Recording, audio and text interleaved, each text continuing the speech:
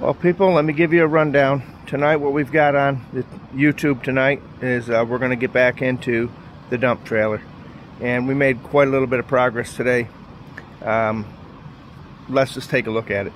So as you see, I've got the bottom frame, the rectangle built.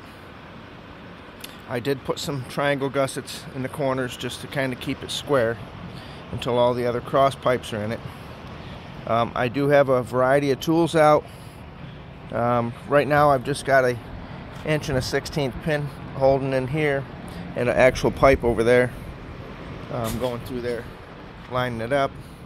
As you can see, I really think that adding those angle irons to the actual pipe is going to help where it hinges. We've got everything here welded in. What I did was I cut this pipe here. I notched it over so that this covered the end, the cap. And this is all 1/4 inch wall. It's easy to weld. You've got to jump up to a 35 or 40 thousandths wire. And my welder, which I have a Hobart, I forget which one it is here now, 190 maybe? Yeah, 190 handler. It likes it at, I was doing some other touch-up stuff here, but it likes it at 7 and 50 for the 1/4 inch. And it says that on the side panel. So that's what I've got there. The angle's nice. I mean, this is nowhere near as high as it'll dump. I just had to get underneath and do some grinding here where I welded the bottoms of the angle iron in. I needed to do some grinding and some touch-up. But as you can see, it's going to tip nice. There's about a foot overhang. This is a 12-foot trailer. It's actually 11 feet, so with the 1 foot, it gives you a 12-foot box. This is that jack I got from Harbor Freight. It's, I think, a 60 inch. It'll go up higher. It's a little sketchy. I don't want to leave it like that. But we got everything closed off real nice and sanded. Now, when I'm done with this, I'm going to go ahead and drill holes in the bottom for moisture and stuff like that to get out, and I'm going to actually run fluid film on the inside channels, but after it's painted. It comes down, as you can see, there is supposed to be some rubber bushings here. We'll have to get those. Right now I've just got, I think it's a 1/4 inch piece of wood stock there just to hold it off. There is a area for a safety rod that will go in. These here just keep it from twisting and going inside when there's a load on it. It's pretty nice. As you can see, she's pretty good. We put some nice heat to her today.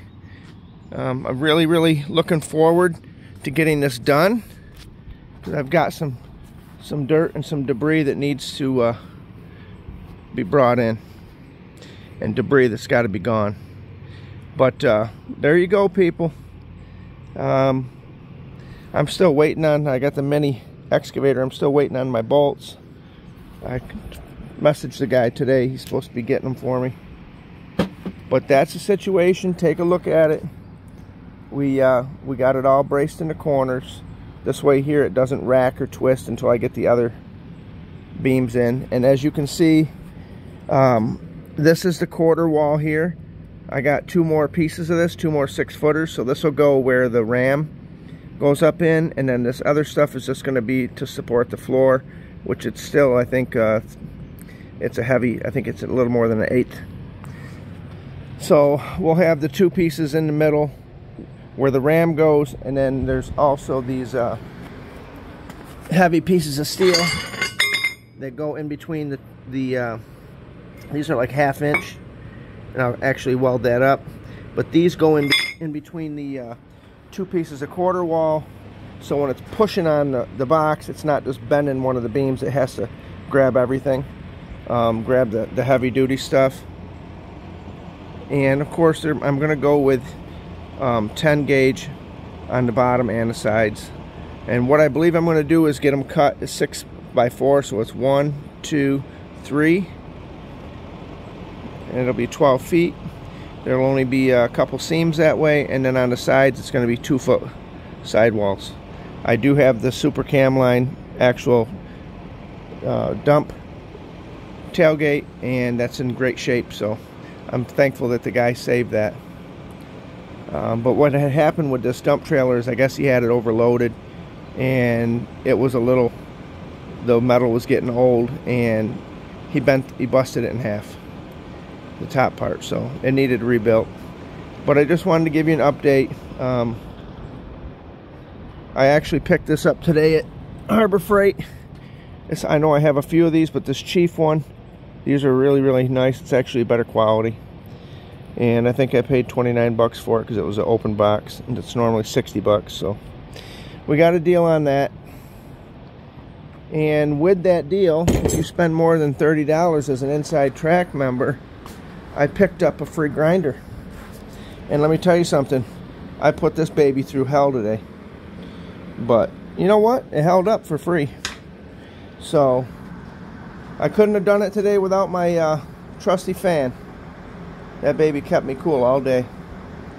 And we fought the rain on and off. So there it is, people. As soon as we get the bottom all tied in, and the next step will be to get the ram in position, to get it measured, and then we will go ahead and get this baby, the bottom on it, the deck, and then we'll go ahead and put the sides on it, and we'll be pretty much good to go. But if you're not sure how you want to do it, just remember, people, get you a blueprint and go by it. You know, as you can see, I drew it out here. You know, so these are the two main, the heavy beams, and as you can see, the 1/2-inch steel goes in between them. So as it's pushing, it's actually pushing on both of these instead of just one when it's lifting. And then this is going to be what the sides look like. It's going to be 2 feet, 2x2 square tube, and I'm going to do a rub rail on it so that I can build my fenders right on it. But you got to have a blueprint, people. If you want to do things, you got to have something to reference and go by. But there it is. I got it all welded up, the main part, and that's the major step, because you really look at it every day and you say, oh, I know I got to do that. But that's one of them things that you want to do when you can be by yourself and not have anybody bother you, because you want to make sure that it turns out square. So, all right, this is Bry. I got to get on down the road.